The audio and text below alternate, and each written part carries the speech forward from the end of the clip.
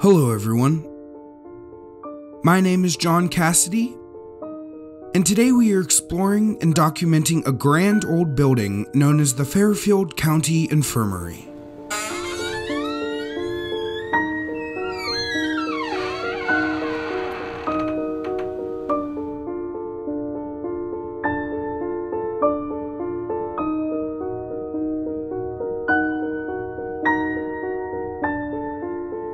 On the site originally was a poorhouse built in 1828. This building soon filled to capacity, and this large brick building replaced it in 1840.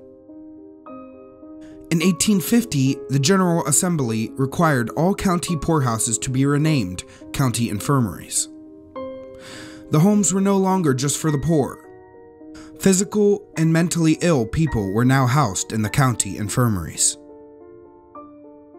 The building was expanded on again in 1865, and numerous outbuildings were constructed to serve various purposes, including a laundry, tenant house, storage, and farming facilities. A farm was also established across the road from the infirmary to help sustain those living there.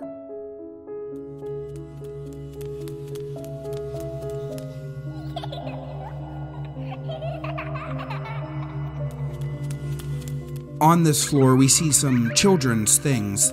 The building was also used as an orphanage for unwanted children. Natural gas lines were run to the infirmary in 1917 to provide lighting and heat. Then, in 1926, pipe was laid to provide water to the infirmary, which previously relied on a natural spring and groundwater.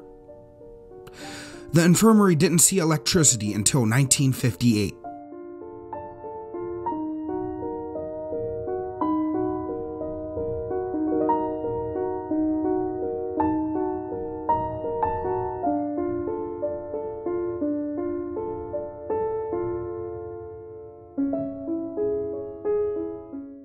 And here is the grand staircase of the building, which we'll see more of in a little bit. The building was actually built on a hill, and we are actually on the second floor right now.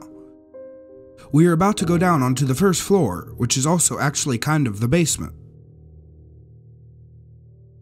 The population of the county poorhouse continued to climb until it reached its record population of 82 inmates in 1903. The unfortunates were admitted for a multitude of reasons, including both physical and mental health conditions and drunkenness. Some spent the majority of their life at the poorhouse, and to be expected, death was a normal part of life. While many died due to medical conditions or old age, there was a few tragic deaths.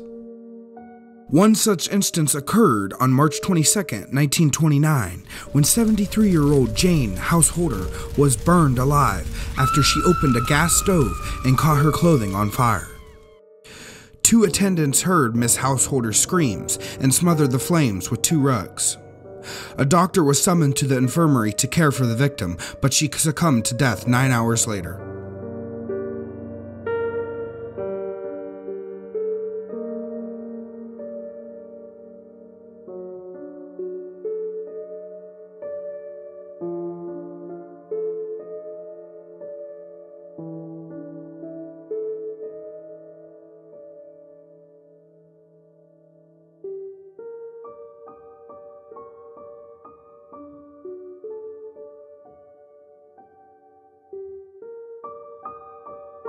So coming up here is like the boiler rooms and other areas that were probably off limits to the patients.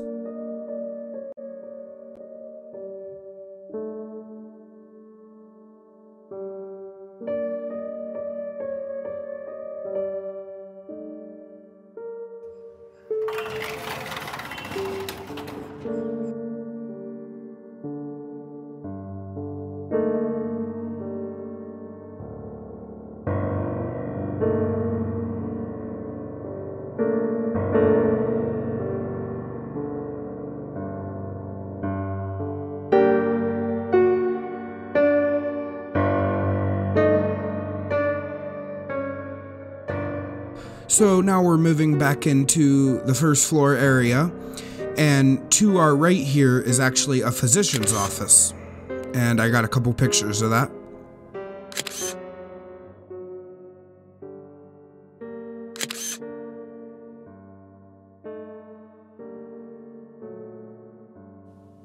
A variety of events made life at the Poorhouse tolerable.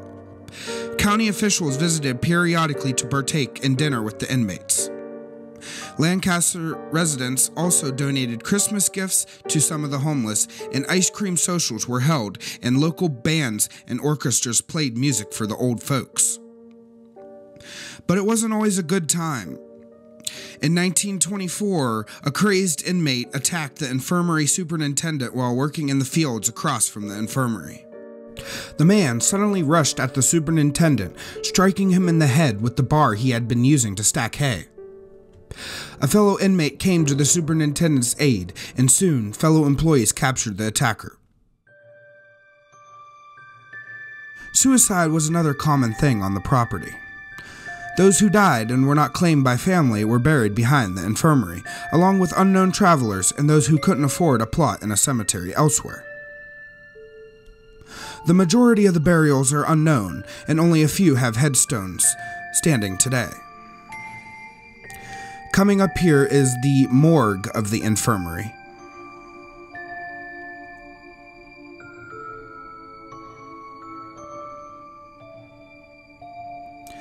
In these basins straight ahead, those were where bodies were stacked and washed and rinsed.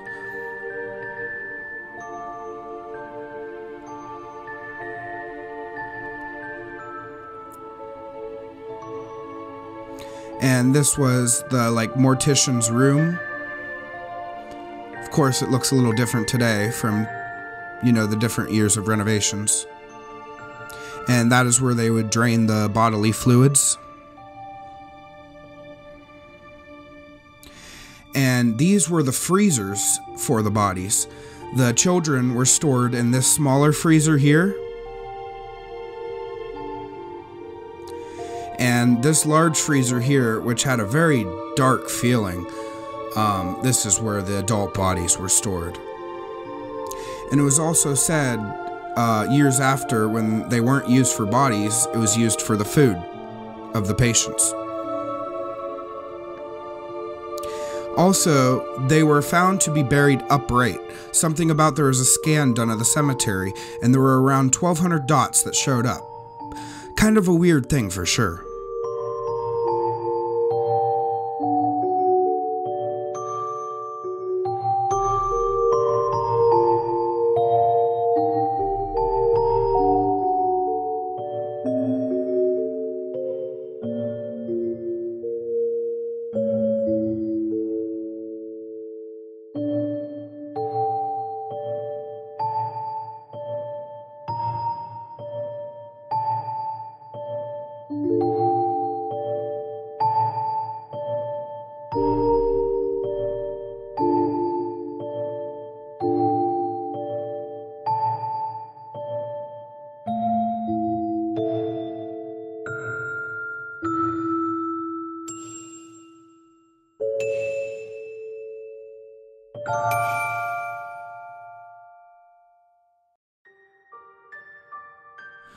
The farmland across from the infirmary was sold to Ohio University in the mid-1960s to establish a remote campus there.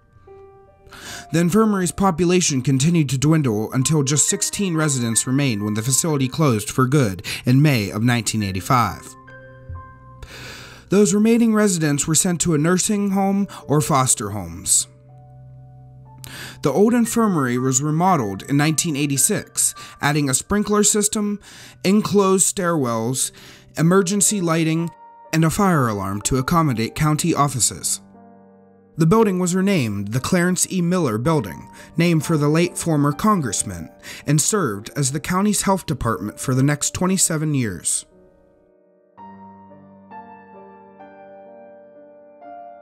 Given the history and age of the location, the building is said to be haunted.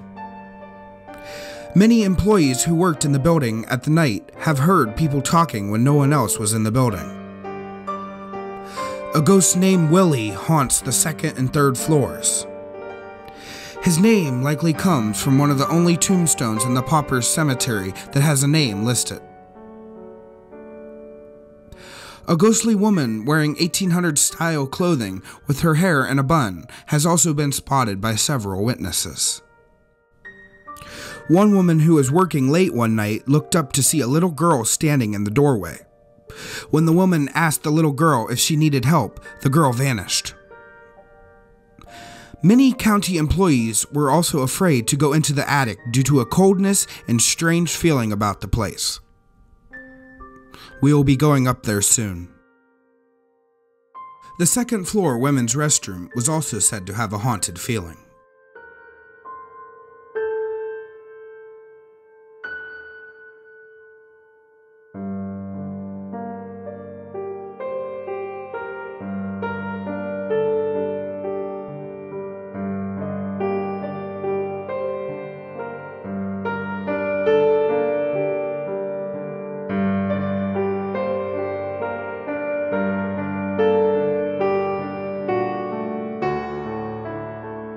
So coming up here is actually the jail for the inmates.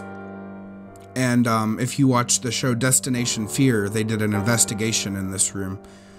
But this was the room the hospital or infirmary had used for patients that were bad or people that needed to calm down. They would put them in this room and lock the door.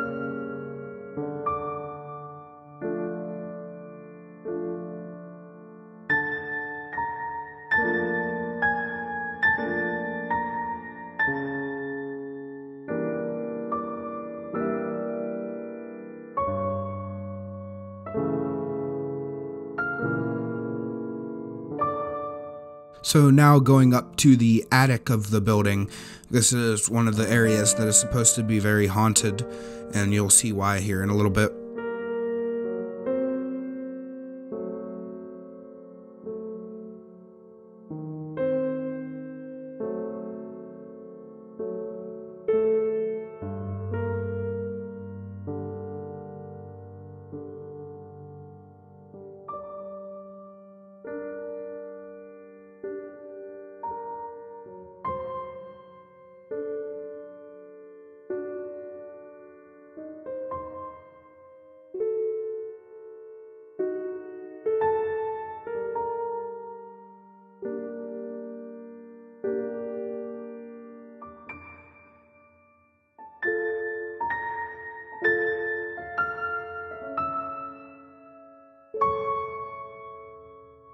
At one time, the building was also used in the Underground Railroad, and straight ahead, those stairs led up to like a little lookout, and they would put a candle up there so people knew to stop here.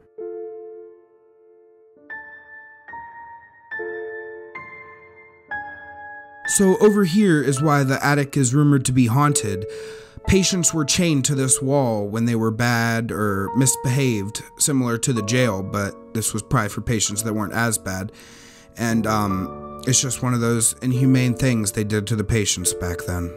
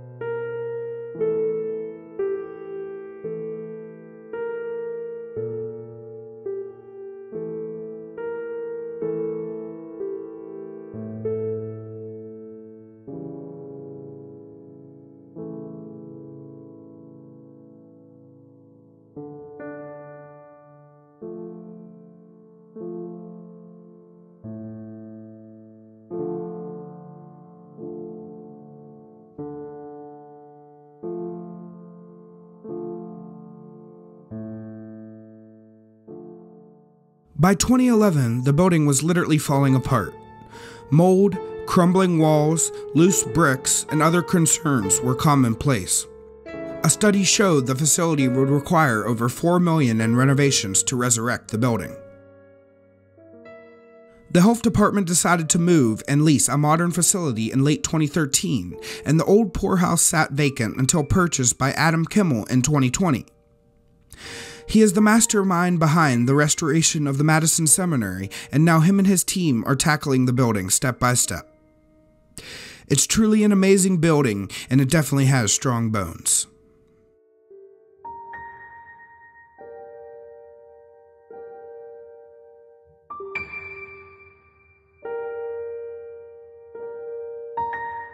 Well, that's going to conclude my video tour and documentary of the Fairfield County Infirmary. If you enjoyed this video, please leave a like, share, subscribe, and you can also join the discussion in my URBEX Discord. I'll leave a link in the description. Also be sure to check me out on social media, and thank you for watching, everyone.